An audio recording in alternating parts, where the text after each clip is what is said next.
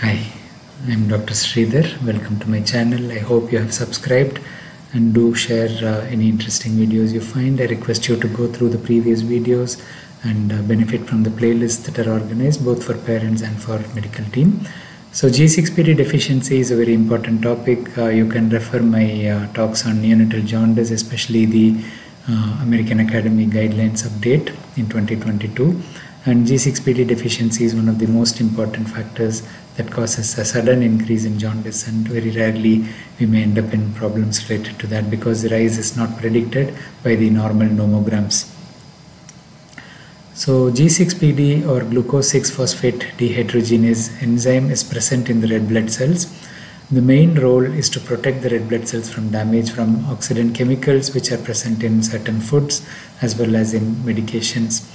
So it acts through the NADPH pathway, and it's very important to protect the red blood cell from destruction from oxidant chemicals.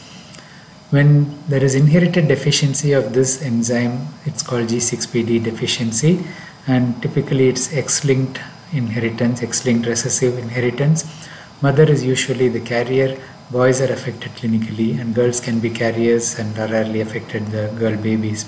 It's frequent in certain regions of the world, including the Middle East, which is a Mediterranean type, Africa, China, North India, and so on. And the reason it protected in certain populations is a protective effect against malaria, and this flourished by gene selection, same as many hemoglobinopathies. A quick recap of how X-linked recessive inheritance works. So you have the affected father, which is a rare scenario, and unaffected mother. The X chromosome from the father goes to the girl, so she becomes a carrier, and she has a normal X chromosome from the mother as well, so that's why she's a carrier. The son doesn't get the X chromosome from the father, he only gets X from the mother and the Y from the father, so the son is not affected. In the more common scenario is where the unaffected mother is a carrier, the father is normal, and then the girl gets the carrier state from the mother 50% of the time, and the boy gets the disease state because the X chromosome that comes is only one and it's affected in 50%. So the 50% here is 50% of boys will get the deficiency or the disease, and 50% of the girls will be carriers. So here you can see it's not exactly 50% of the disease, but it's in that particular gender. And each pregnancy obviously has a 50% chance of either being a boy or a girl. So you have to calculate accordingly. There are different subtypes of G6PD deficiency. We can call them classes, and it can be class 1 to 5. Class 1 is the most severe and not very common. The enzyme level is less than 10% of the normal activity. Class 2 is the one that is common in the Middle East, and favism is very common with this picture. It can be moderate to severe, so depending on the proportion of enzyme activity, less than 10% is severe, between 10 to 40% is moderate.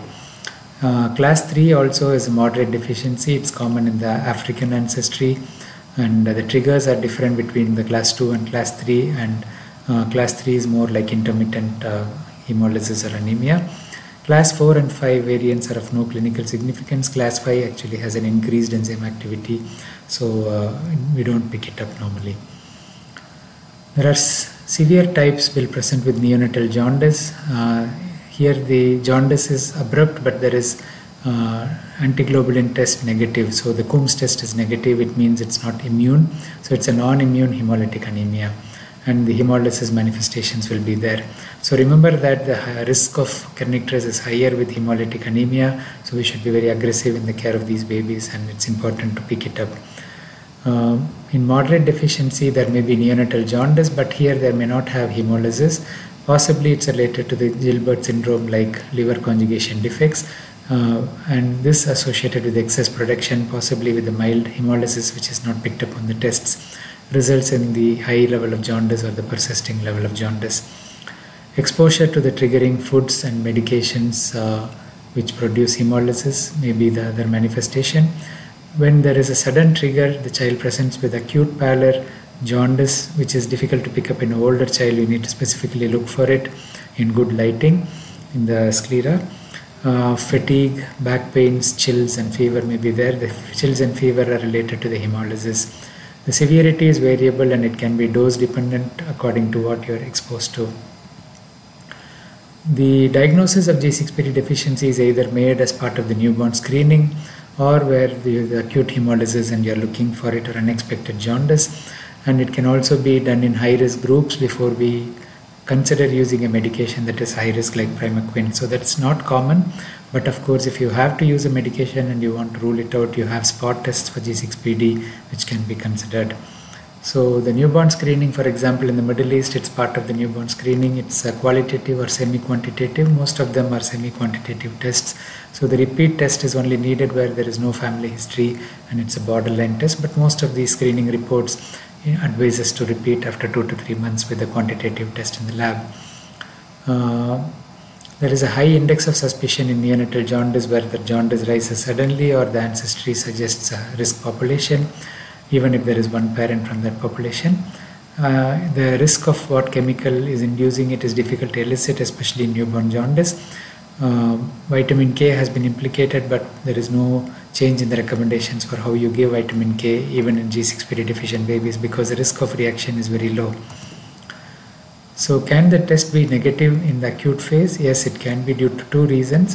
One is the high reticulocyte count in the immediate post-hemolysis period, because the reticulocytes are younger RBCs and they have a higher level of the enzyme, so it may falsely give a normal reading.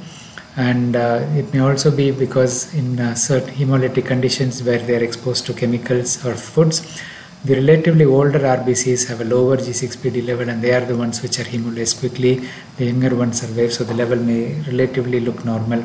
So where the index of suspicion is high, repeat after 3 months of the hemolytic episode. So this is a proportionately higher level among the present RBC, so the ratios may come in the normal range. That's why we need to repeat after the child has been normal for 3 months.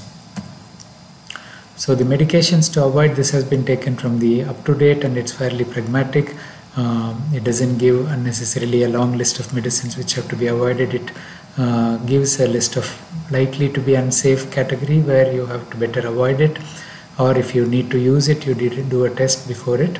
So mainly in terms of fluoroquinolones, common antibiotics which are used in older kids and adults, and we have dapsone if you need to use, primaquine antimalarial, and sulfonylureas, anti-diabetic agents, and so on.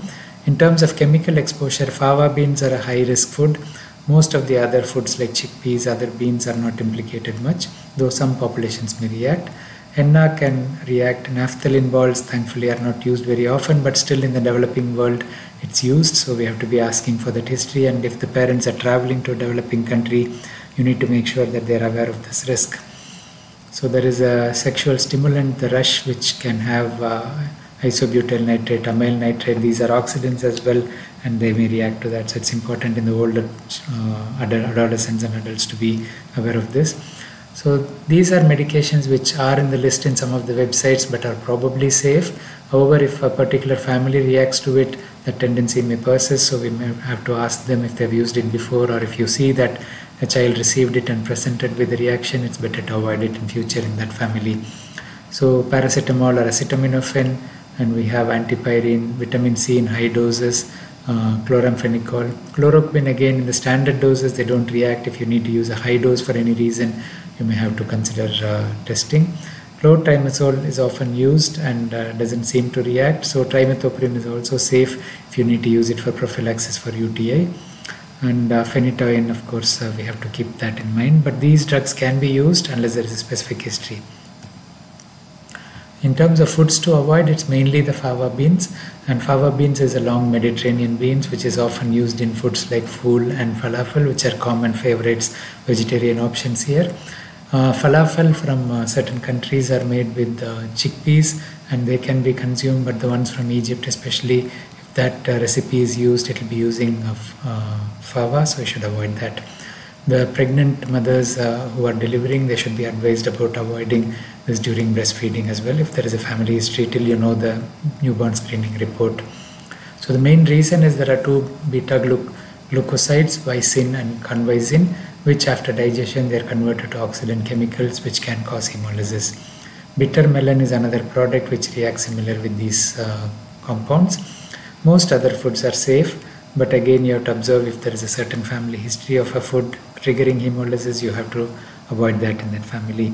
And if breastfeeding, you have to avoid fava beans during the breastfeeding period in case the baby is positive or deficient.